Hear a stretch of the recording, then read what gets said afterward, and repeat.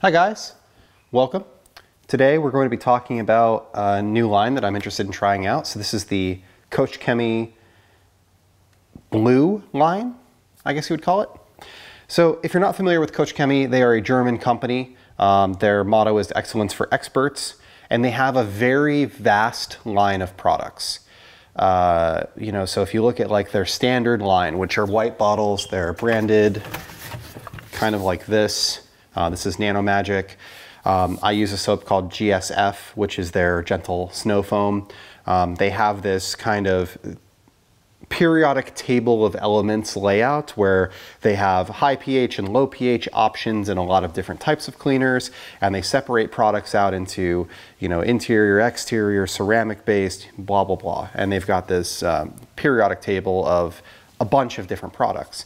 Everything that I've used from them, I've liked, with the exception, I guess, of QS. I didn't really like QS, but everything that I've used for them, for the most part, I've really liked. But I found their line to be confusing because they have so many products. You go and look at Koch Chemie, it's like there's 70 different bottles of products, and why do I need 4 different soaps? And as you get into the more professional side of detailing, there might be reasons why you would want to carry 2 or 3 different soaps. So, maybe you want SFN as a soap that you can use as kind of a touchless soap or a pre-soap. And then you use Gentle Snow Foam as your regular, like, I'm going to wash a car with a mitt soap. NMS, this Nano Magic shampoo, has some protection left behind, where GSF does not. GFX is GSF with a different scent. And I think that Koch Chemie understood this when they came to the US, because they maybe didn't get the adoption that they wanted, except for a couple products that are being promoted by certain YouTubers, like, Matt at Obsessed Garage really likes GSF, so all of a sudden GSF takes off. They also like Green Star, which is their all-purpose cleaner, so that takes off. But some of their other products maybe don't, and their products are really good. Everything that I've used, like I said, I've liked. Like their MWC, Magic Wheel Cleaner, works really well. So Koch Chemie came out with what they call their blue line of products. And these are products that are designed for consumer to use. So probably more of like a prosumer or a casual weekend detailer, car guy, like that type of environment. So I picked up one of everything. They have 10 different products in the line, so this is everything that's there. And I thought that I would try them out. Now, first off, I do like the branding. So when we go through the products, you'll see there is wheel cleaner, so reactive wheel cleaner, insect and dirt remover, all-around quick detailer, cockpit care, multi-interior cleaner, glass cleaner. There's a polish, shine speed polish. There's plastic care, there's leather care, and then there's a shampoo. So only one shampoo, Nano Magic, which is actually, I think, the same as this. They're both called Nano Magic shampoo. They have the same consistency. I'm assuming it's the same exact product. I'm assuming it's the same exact product, but just in a different bottle. When you look at their branding though, their branding is actually kind of cool. So check out like this bottle here. So you see they've got this, the dash of the car with 2 seats, and the dash is all blue, but the seats are white. The steering wheel is white, but the cockpit is blue. The radio is white. So what they're trying to say is this product works on all of the blue areas. And it's the same thing when you look at like this wheel cleaner, for example. The wheels are blue and everything else on the car is white. Here's another one. This is the leather cleaner. The leather cleaner, they've got the seats lit up in blue and the rest of the interior is white. This multi-interior cleaner works on apparently everything, because everything is lit up except for the white radio, the stereo itself, so electronics it's not good for. So it kind of gives you like a really good, quick visual of like, oh, what am I cleaning? Wheels. Boom, here we go. You don't really need to read and understand the label as much as you just need to like look at the picture. It's pretty simple. I don't know why nobody has ever thought of that. Maybe they have, but you look at like Geon's products, and some of them like tar and prep and those types of things make sense, but they have a lot of bottles that all look the same, And it's like, okay, well, this blue one and this clear one, like which one is the interior cleaner for my seat and which one is the one for my dash? You know, so I think that the branding is kind of cool. They did this thing where all of the bottles are opaque. So this is an actual like blue bottle, which I'm kind of for and against. So years ago, I worked in a restaurant and we had ketchup on all of the tables, Heinz ketchup. And they used to come in a clear bottle. So there was a clear bottle, red ketchup on the inside. And you'd be able to like look around the restaurant and see that, okay, that one needs ketchup, that one needs ketchup, and that one needs ketchup, and go get new bottles and swap them out. But then one day they changed to red bottles. So now all of a sudden we can only get red bottles. The red bottles still have red ketchup in them, but you can't see anymore from the front counter which tables have low ketchup and which ones don't. So you have to like go around to the table and shake them and, you know, see what the weight of the bottle is to know whether to swap it out or not.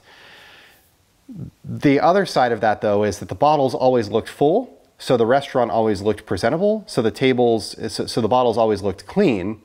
And they also did that because people were refilling the clear bottles, and the red bottles, they made it so you couldn't take the cap off, so you couldn't refill them. Although I'm sure some people did, because if you used like a strap wrench or something, you probably still could have ripped the cap off it if you needed to, but you probably would have broken the cap, who knows.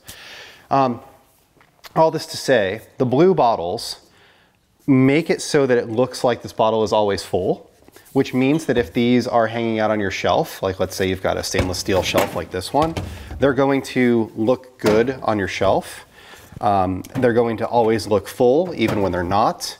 And they're going to, you know, just be easy to read and understand and see. So that's kind of cool if you're looking for a line of products where maybe you don't have to put them in a different bottle. Maybe you're not into these press-all bottles or, you know, the IK sprayers and stuff like that, that some of us are. That's okay. The sprayers that they used, I'm familiar with, and they work well. It atomizes well. You can see the atomization there in the air. And this is the glass cleaner, for example. It puts out a reasonable amount of product, you know, and there is on-off, stream, and spray. So there is some minor adjustability. So I think the sprays are fine. I think the bottles, as they come packaged, are nice. I think that it can look complete on your shelf. Products that they're missing. I don't see a tire cleaner.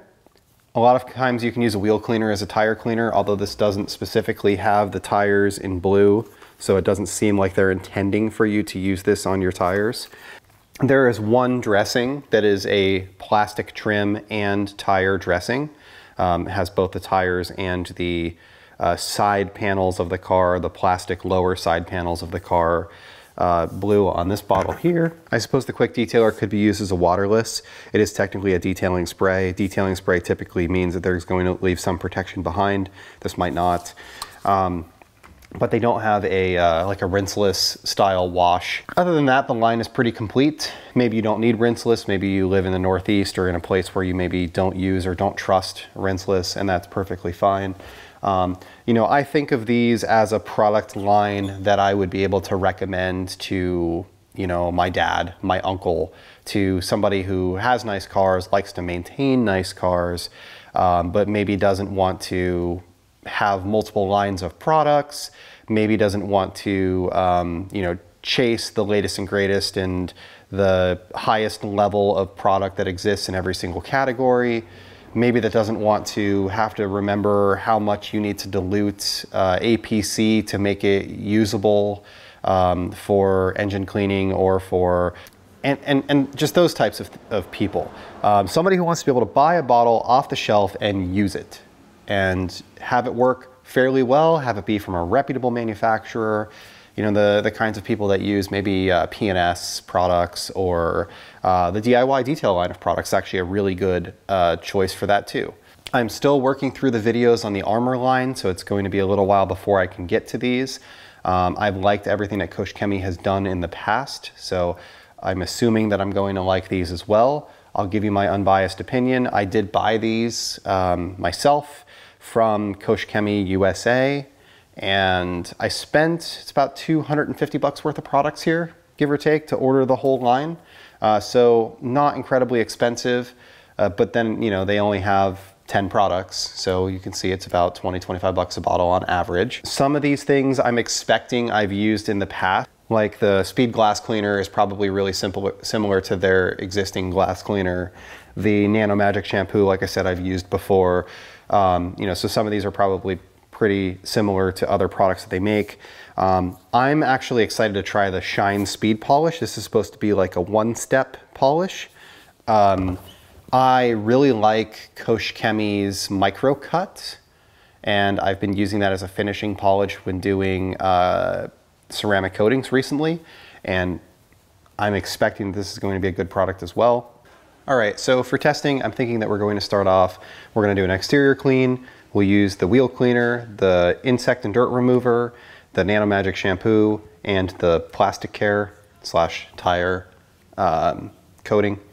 And then we'll do an interior with the cockpit care, the interior cleaner, the glass cleaner, and the protect leather care. We'll eventually get to mess around with the all-around quick detailer and the Shine Speed polish, likely those two together when I'm doing a correction on a car, or maybe we'll just do a one-off test of them. But I'm excited to try the line. My initial impression is that the product line seems done well. The blue bottles are a nice touch. I like the labeling, I like the pictures, I like the way that they designed everything. It seems very user-friendly. All of the chemicals are ready to use, meaning that they don't require dilution. Obviously, the exception to that would be the shampoo, which all shampoo is going to require some sort of dilution, but this uses 50 milliliters for 10 liters of water, which 10 liters is about 2.5 gallons. So if you had, a standard 5-gallon bucket of water, you would add 100 milliliters. This is a 750 milliliter bottle, so you're going to get about 7 buckets out of it. Anyway, excited to try it. If you can think of any other lines that you'd like to see me try as well, let me know. Happy to dig into them. I've got a couple others that are on my list that I'm checking out, thinking about maybe Carbon Collective as a next one. But anyway, thank you for watching, and hopefully you're having a great day.